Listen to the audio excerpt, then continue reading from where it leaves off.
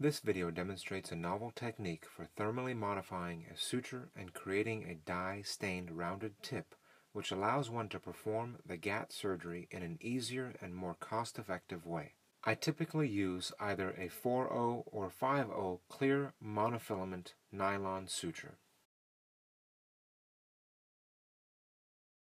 After cutting the suture at a point of curvature, a marking pen is used to stain the tip. Cautery is then used to melt the tip of the suture, which allows for ink to be incorporated into the blunted end. The residual ink is then washed off with BSS.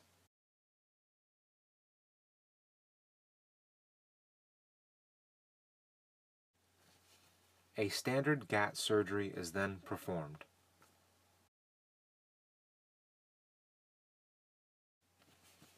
After creating a goniotomy, Schlemm's canal is cannulated using an ab interno approach. One can see the ink-marked tip through the trabecular meshwork.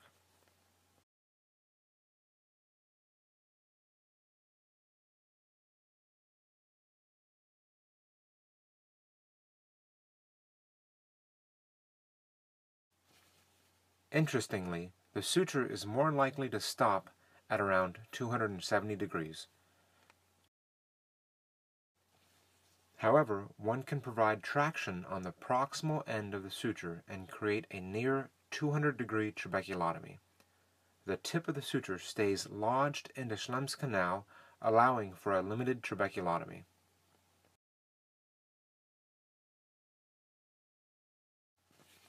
The white arrow indicates the point at which the suture comes out of the canal.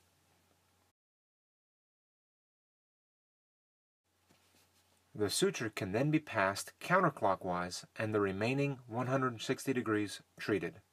Note that the suture stays in the canal even in the area where the trabecular meshwork has already been opened.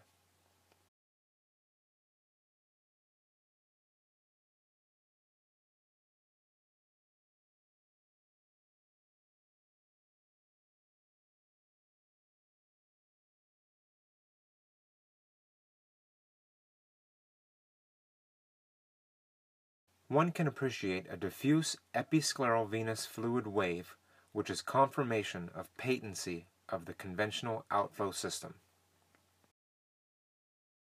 The cost of the suture is around $4 as compared to the cost of an eye-tract catheter, which is around $700 to $800, and a Trab 360, which costs around $1,000.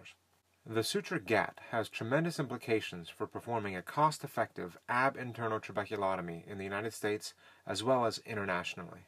For more information, we've published this technique in the Journal of Glaucoma.